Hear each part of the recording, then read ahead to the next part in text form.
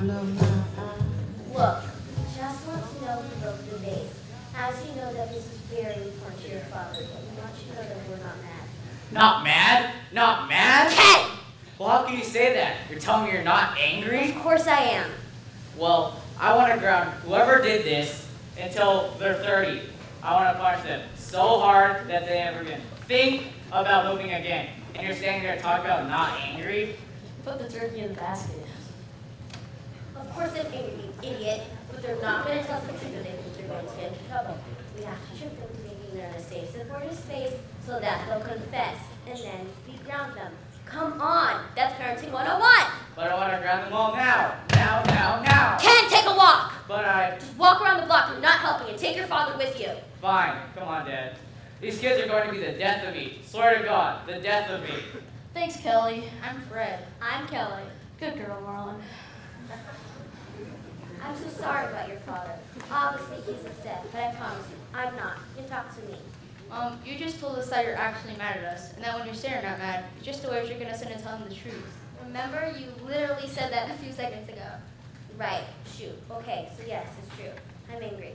Because the thing is, we had one nice thing in this house. Only one. We used to do many nice things before you kids. We had crystal glasses, furniture that smelled nice, rough without stains on them. But then we had you two, which I don't regret. I love you all to pieces, but when we were babies, well, I said this had to go. Because you were very stupid. And you broke things, and you peed on them. But that's okay. That's what babies do. They pee and they break stuff. With the vase was the one thing your father insisted on keeping. He said you have one nice thing in this house. Just one! We'll tell the kids to be extra careful, and then you'll see they won't break it. Do you remember the story of how we inherited the vase? Yes. So why don't you tell me the story, just so I can make sure you remember? Do we have to? Yes, you do. Now tell me the story. Dad's grandfather Herbert fought in World War II, which is the greatest war this country's ever faced. And during that war, he was stationed in Japan. He fought bravely and saw many horrible things, but because of his bravery, we're free and live in a democracy. So we should be grateful every day for people like great-grandfather Herbert. Unlike our great uncle Ted, he was a coward who refused to join the army and instead decided to study modern dance in Canada. But Ted was so uncoordinated that no one would hire him because Ted failed at everything he did. He was a coward and had terrible instincts of what to do in life, like the time he spent his inheritance going to clown college, which turned out to be a Ponzi scheme. Wait, why do you know so much about your great uncle Ted? Did your father tell you all this? Yeah, he talks about great uncle Ted all the time. And when he does, he always looks at me. I think he's worried I'm going to become a failed artist or something. You did take that improv class last summer. Yeah, because I need more extracurriculars. Okay. Great Uncle Ted isn't important. Just get to the part about the vase. Fine. Anyway, when great-grandpa Herbert finally got back from Japan, he brought back a vase to remind him of the time he spent there and that even in the most horrific of events, you can still find beauty. He held the vase in his lap for several weeks as his ship crossed the Atlantic Ocean, sleeping with it in his arms to make sure no harm came to it. That's right. And ever since you inherited that vase from your great-grandparents, we've cherished it and probably displayed it. We even took it to an antique roadshow where it was confirmed that the vase was worth thousands of dollars. We told you so many times, and still. But it wasn't our fault. Fred, what are you doing? You're squealing. No, Fred. Ignore your sister. Look at me. Ken, one of them cracked. I knew it. I knew they'd crack. Which one was it? Fred. Of course it's Fred, with his sausage fingers and his inability to catch a football, just like my great Uncle Ted. No, Ken, please, shut up. He hasn't confessed, but he's going to tell us what happened to the vase. Fred, you coward. Mom and Dad aren't going to understand. Kelly, shut. Fred, look at me. Right here, buddy. You're doing the right thing. Just look at me and tell us about the vase. Well, like I said, it's complicated. None of us are to blame yet. In some way, we're all to blame. So I'll tell you what happened to the vase as I remember it. That's all I can do. All the love and care you give your grandfather is so incredible. Fred, you are my favorite grandson. It's my pleasure. You work so hard. Please relax. I'm genuinely excited to play the new Assassin's Creed game you brought over, Marty. Not because of the violence, which gives me pause, but because I feel like we'll get to learn more about the Spanish War whilst we play. Wow, Fred, you're the only person to know who would ever consider the educational value of winning your game. I really respect your commitment to learning outside of school, as does everyone. Yes, I guess they do. Speaking of education, while I'm excited to play the new Assassin's Creed game we brought over, I feel like we should do our biology homework first. That way, Playing video games will be a reward for our hard work. You're a prince among men, Fred. I totally agree. He's a king, I tell you. Ooh, I do. Hey, ooh, I do. Help, My ears. Oh dear. Does your sister realize that we're in the room and that she's singing terribly off key and that her off key singing is interrupting her studying time? Sadly, she does not. She suffers from a narcissistic disorder that render her unaware of her surroundings and how little talent she has. I politely informed her that we're trying to study. Oh, sister, excuse me, sister. What do you want? It's just that Barney and I are trying to study. There's big musical auditions during a month, Fred. You dumb, fat, head sack of fat. And if I don't practice, I won't get to be Eliza. And I must be Eliza, okay? I'm so talented. But perhaps you can sing more quietly. Leave me alone! I need to go take these hearing aids off. Ooh, I do. Well, we'll have to study while my sister practices her singing. It's okay, Fred. As you explained, your sister has a tragic condition. Having no talent is no laughing matter. It's really not. Oh, right. That's my best friend, Ava.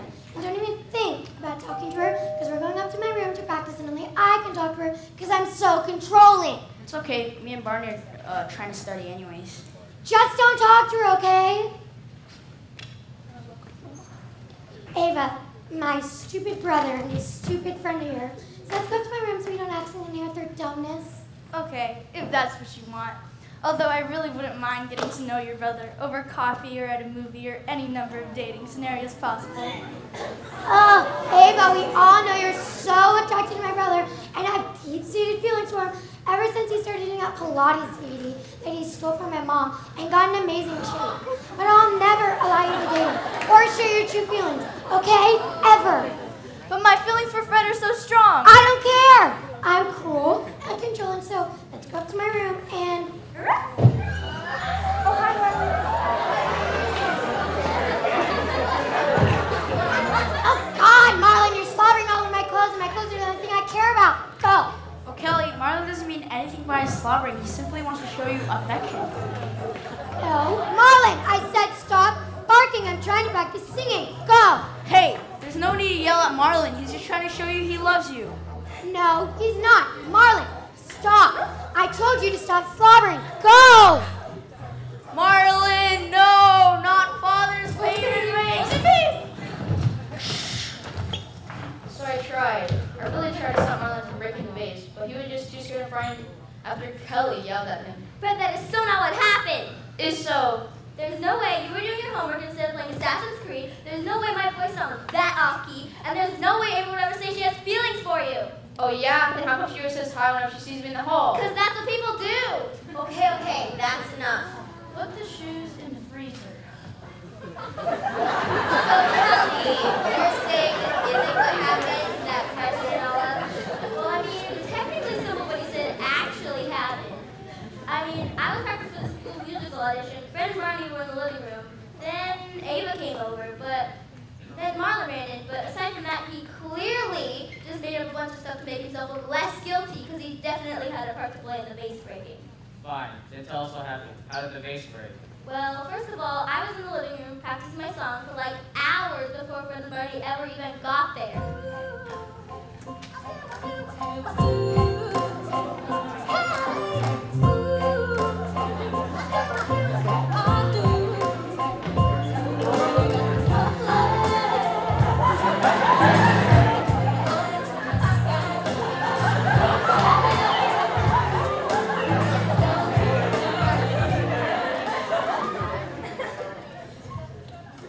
Voice of an angel, best thing I ever heard.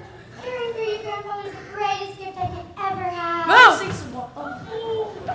Excuse me, I'm practicing for the... Don't care, I gotta beat this final boss or else Carbon Daddy's live stream on Twitch isn't gonna be as funny. I mean, he's good, but it's just not gonna be as entertaining.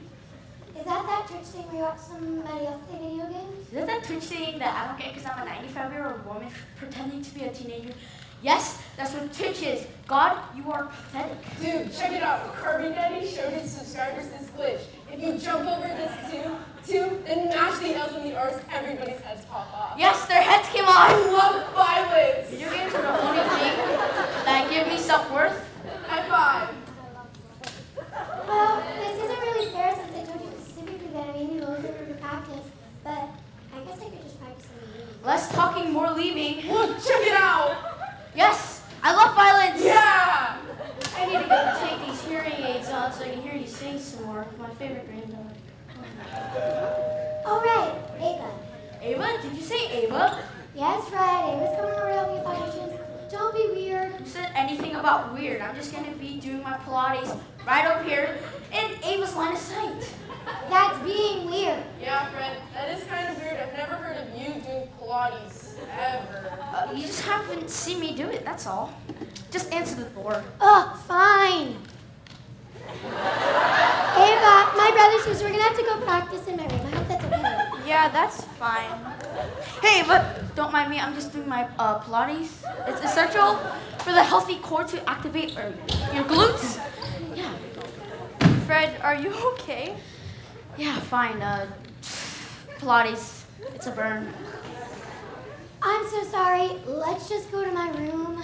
Yeah, that's a good idea. I'm afraid your brother's gonna hurt himself. Hey, Marley. Hey, girl, good Marlon. Hey, Kelly, can you get the dog out of here? Because I think it's distracting Ava from my Pilates routine. Fred, what are you doing? I'm taking Marlon outside. It's distracting Ava and Barney from my Pilates routine. Dude, don't drag me into this. I'm locked in. The dog can bark all he wants. No, Marlon needs to go outside. Now, go! No, Marlon, don't break Dad's face. He loves it so much. It wasn't me. Not my fault. And so that's what really happened. I tried so hard to stop Marlon from breaking the vase, but I was too late. Too late to stop Marlon from being pushed by Fred. Stupid, simple, overweight Fred. That is such crud. I didn't even do Pilates yesterday, but if I did, I would have done them amazingly. And not like an idiot like she said. Well, there's no way that I say help was like a pitchy talentless hack. No way. Okay, that's enough. Opposite ends of the room. Opposite ends of the room. Okay, so despite the fact that you both presented two different versions of the same event, there were a few details you both got correctly. Both of you said that you wanted to use the room space. Both of you said that Barney and Ava came over. Both of you said that after a push, Marlon knocked over the vase. Is that correct? Yeah, kinda. Basically, yeah. Okay, kids, give your dad and me the room. Well, maybe it wasn't your fault. Dad, you were here this afternoon. Did you see anything? I know who did it. Who was it? It was collusion. It was that Kanye West. You know what's happening, don't you? Yeah, I think I do. The dog did it. Oh, that stupid dog. I don't know how you ground a dog, but once I do, I'm going to ground him so freaking hard. No, Ken, that's not what I was going to say at all. It wasn't? No. Why are you so angry lately? It's making you so erratic. It's the diet's fault. Ever since I've been on this stupid caveman diet, it's been making me hangry all the time. Well, All maybe the if you time. hadn't tripped and broken your arm, you could go to the gym. Say it to my face, Janet. My puffy, fat face. Ken! Can we just get back to the vase and talk about this later? We just heard two different versions of the same event. Two seemingly different versions. But you know what they both had miraculously in common? Is that in both versions, neither Fred nor Kelly were guilty of breaking the vase. So you think they're lying? They may really be thinking they're telling the truth, but I think there's more to the story because Marlon's not the kind of dog that breaks things. Well, what do we do? If they're both lying, or if they're both distorting their own truths, how do we find out what happened? Cheese. That's right. Go get yourself a snack. Blue cheese. We interview the other witnesses. The other witnesses? Oh, Barney Ava. I love it.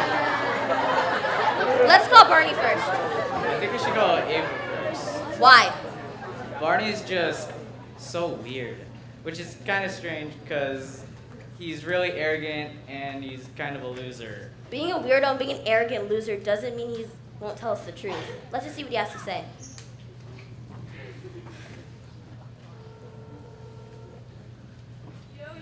Oh, it's Barney. You on the line? Barney Smith? Is this Barney Smith? Heck yeah, on the phone like a drone. Who's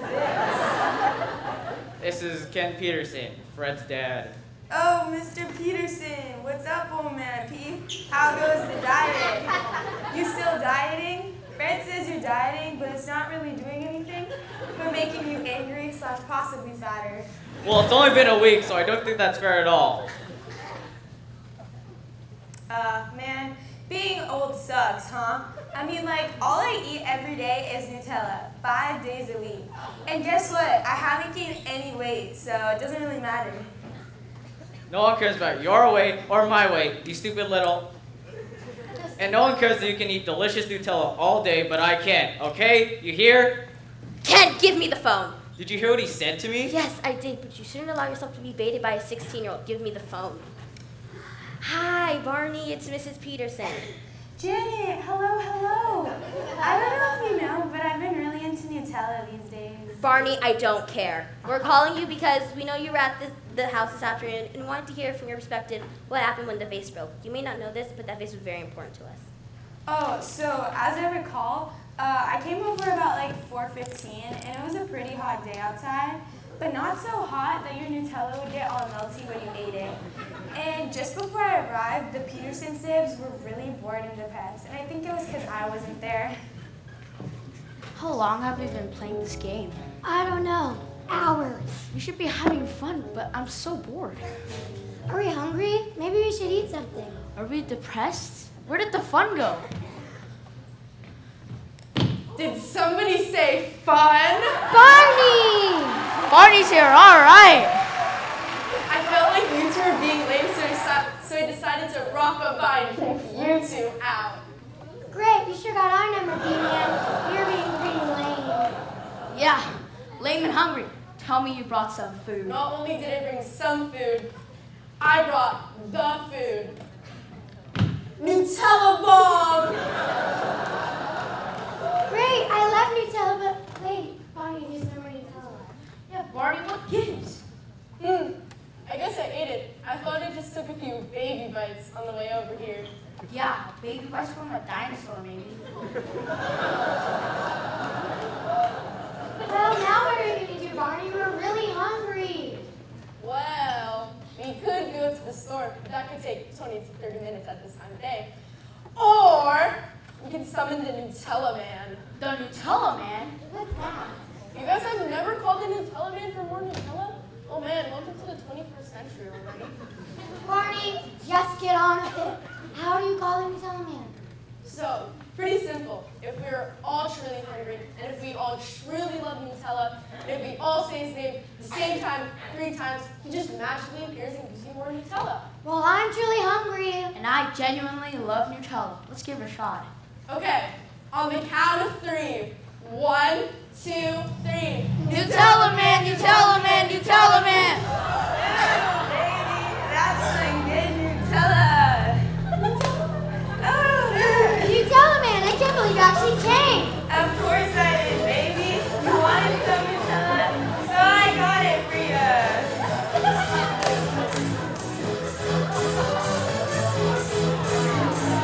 Oh, I'm Nutella Man. I'm here to say I give out Nutella every day.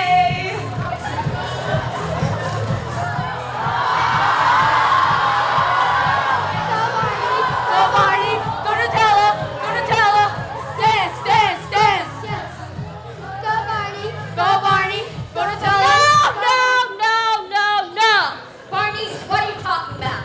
What? What's wrong? What do you mean, what's wrong? We asked you to tell us what happened this afternoon, and instead you're telling us an absolutely insane story about coming over to go do some weird thing called the Nutella Man. Wait, you never heard of the Nutella Man? No, of course we don't. It kind of sounds like the Kool-Aid Man, except a rapping, dancing Nutella version. Which, regardless, there's no way what you just said could actually happen this afternoon. Oh, wait, I thought you wanted the version that I wished happened. Okay, thank you so much. Good night. That was 5 minutes of my life I'll never get back. I'm not sure if I can hang out with him anymore, because that was strange. Like, disturbing how strange that was. Yeah, probably not. Okay, so Barney was a bust. Maybe we'll have to look at Ava. Yeah, I mean, she's a little... What? Ava just has terrible taste. For example, on Facebook, all she ever talks about is Twilight. And I'm like, why are you reading Twilight in 2019? It wasn't good 10 years ago. It's definitely not good now. But she's obsessed with it. And she always talks about how it's the best love triangle ever. Oh, and another thing. She's obsessed with love triangles, which is just so gross. Why is that gross? Because the entire idea of love triangles is a dumb entire literary device. It's basically the idea that all girls care about is getting a guy. I mean, whatever in the history of dating has a girl been traded on by 2 men before? Why aren't you answering me? Well, just because it hasn't ever happened to you doesn't mean it hasn't ever happened. I mean, it has to happen to someone. It's not that far-fetched.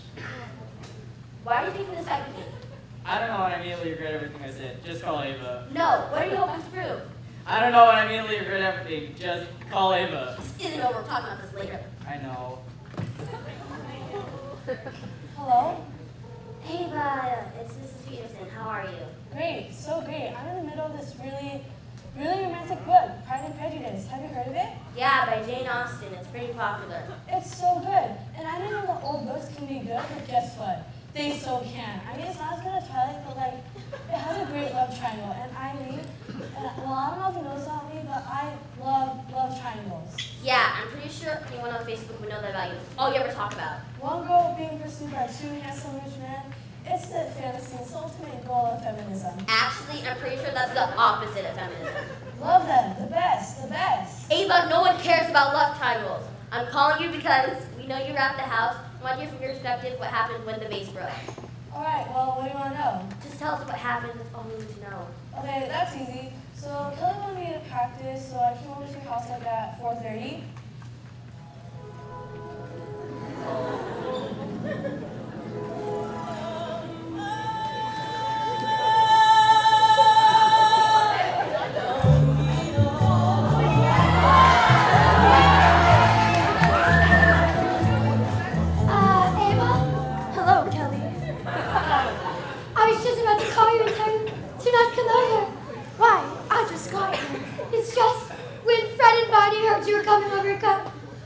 Really tense, and they started fighting, and I don't even know why. Oh no, I know why. They're in a love triangle with me. A what? They're both in love with me, so they're fighting for my honor. It happens all the time. Well, you should be the one to back down because you admit I saw her first. Well, seeing has nothing to do with who deserves her heart. Loved us, and I love her more than you ever could. You wouldn't know love if it hit you in the face. We'll see about that, because my love is a fist. That doesn't make any sense. Neither does love! Stop it, no one needs to fight. Ava, I didn't know you were here. Ava, there's so much I wanted to tell you. No, Ava, I have so much to tell you. Love is like a fist and it's also like a glove. Stop it. I get it. I know, you're both in love with me. I have that effect on men, women, some plants. I'm very often the tip of the triangle of love, and it's romantic and crazy, but I'm afraid I can't go out with either of you because she's in love with me. Just the great, the most popular guy in school. He has both the winning personality and the toned physique. Darn it! That's right, everyone. It's me, Justin Green, star athlete, plus school president, plus perfect teeth, and I do charity twice a year. Twice a year? That's twice more than me. Darn it again. I know, Barney. I know. And while I can certainly relate to your feelings of love toward our fair Ava, I'm afraid there can only be one true suitor. That suitor is... Not you! Harley Montgomery, starting off with Armada High. That's right, Armada High, a rich boarding school full of really troubled kids and really hot guys. Not only that, but out of a lot of attractive actors, you're objectively the most attractive one. Yes, I am. I've come all the way from Hollywood to declare my love for Ava. How do you even know her? Through the internet, Barney. We met through the internet and fell in love. Ava, you're way beyond the love triangle now. You're in a love pentagon. Pentagon? Don't you mean hexagon? Is that dog walking? Marlon, what are you doing here? My love for Ava has turned me into Marlon, you've transformed yourself into the most attractive man I've ever seen. I am beautiful! No! Because clearly none of what you just told me happened this afternoon. Yes, it did. Oh, so you're telling me that Fred, Barney, Justin Green, TV star, Holly Montgomery, and my dog, who somewhat turned into an attractive man named Marlon, all fell in love with you this afternoon? Yes, it was the world's first love hexagon, and it was amazing. I'm hanging up. There's no such thing as a love hexagon. You're an idiot. I'm hanging up. I'm not sure our friends should have get you up any friends. No, they're terrible. Terrible as a character. I think that story was worse than Barney's. I mean, why did she bring Marlon into it? I don't know. I don't understand any of it. Well, what do we do now? Our kids are probably lying to us, and their friends are possibly insane, and therefore are not reliable witnesses. How are we supposed to find out the truth when everyone's truth is just so stupid? Yeah, I think I have a solution. Wait, what? Are you texting? Okay, I have an idea, but I want you to listen and not just say how disappointed you are in me. Because the idea at first may seem very stupid. Okay, what's your idea? What if we interviewed the dog? Okay, look, Phoebe just never knew who broke the vase. No, but And I'm not going to yell at you or call you an idiot or say how disappointed I am, because I know how much that vase meant to you, and clearly it's made your brain break a little. But we'll get through this. my brain isn't broken. I'm serious. I think we should interview the dog. Betty Carlson. You know that sweet old lady who lives down the street? She's a pet therapist, which I know sounds weird, but I saw some videos on YouTube on her website, and she's quite remarkable. Not only does she help the animals, but she really understands them. Cats, parakeets, gerbils, and especially dogs. She's fluent in dog. Ken, I really don't want to invite Betty Carlson over to talk to our dog. I mean, there's a line, isn't there a line to crazy that we're just not willing to cross? Apparently not. Look, I texted her. How's she does? Someone's here. Namaste. Betty, thank you so much for coming. When one of God's creatures is in distress, I arrive.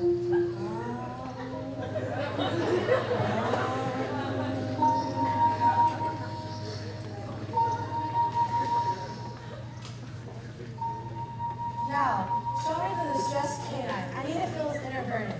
Fine, whatever, Betty, you're here. So let's just get this over with. Marlon! Marlon!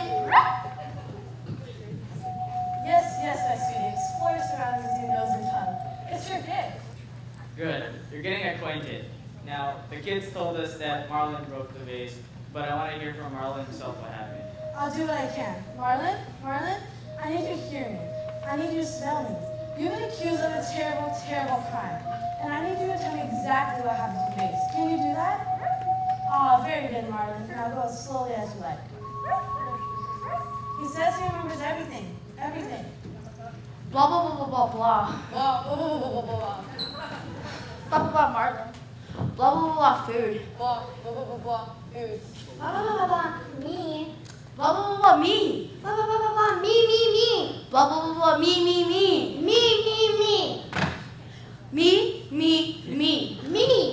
Me. Blah. Crash. No. No. Blah, blah, blah, blah, you. Blah, blah, blah, blah, you. Blah, blah, blah, you. Blah, blah, blah, blah, you. Blah, blah, blah. Wait. Blah, blah, blah, Marlon. Marlon. Bad Marlon, base Marlon. Face Marlon, bad Marlon. Bad Marlon. Food Marlon, bad Marlon, bad.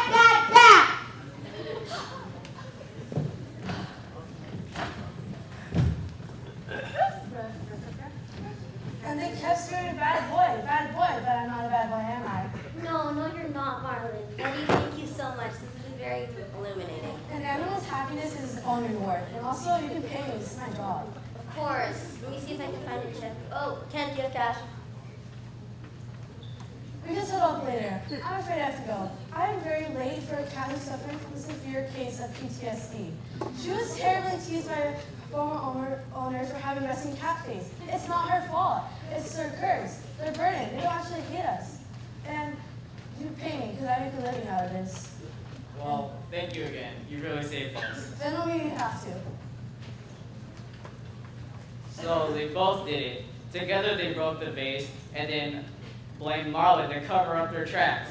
God, we raised some terrible kids. Yeah, seems we did. That's so disappointing. I gave him a very promising law career to raise them. And I put on so much weight.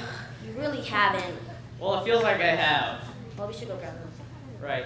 Fred, Kelly, my office, now. Thank you, Marlon, for telling the truth. She trusts me, she says, but should she? She doesn't even know I can talk and walk, and I can break the fourth wall. I know it's a lot, which is why I don't tell them. I mean, if they need a dog we're really capable of, and the things that we could really do, some truths are just too big for people to wrap around their minds, you know? Anyways, I'm rambling. You don't really care about this. Dogs have secret abilities and can walk and talk stuff. You want to know, once and for all, who broke the vase, right? Fine then. Here it is. The person who broke the vase was the dad, Ken. Big twist, I know. He broke the vase and then he poorly covered it up by gluing the pieces back together, so when his kids barely touched it, it fell apart. So, yeah, definitely, it was the dad. You're not buying that? Okay. Well, fine then. It was the mom. The mom did it. She always hated that vase, so she broke it. You're not buying that either? Okay, fine. Well, how about that last scene where both of the kids did it? Do you buy that? No? Well, your opinion doesn't matter. Can you believe that they tried to blame it on me? I am the most graceful person in this house. It's true. They pushed me into the vase, but they ran away before they could see me save it. The truth is a very fragile, elusive thing, and when you're dealing with the people like the Petersons and the Petersons' dumb friends, it shatters into 1,000 pieces, which is why we have to be so careful with it and not be so willing to bend it. Unless, of course, you're protecting the ones who take care of you.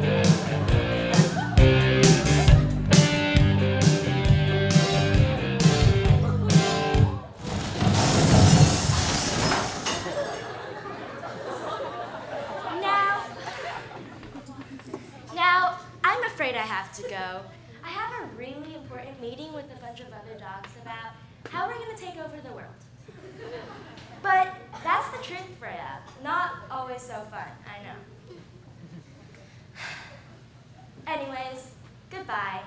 Get home safely, and I hope you enjoy your time as the dominant species because it's not going to last much longer.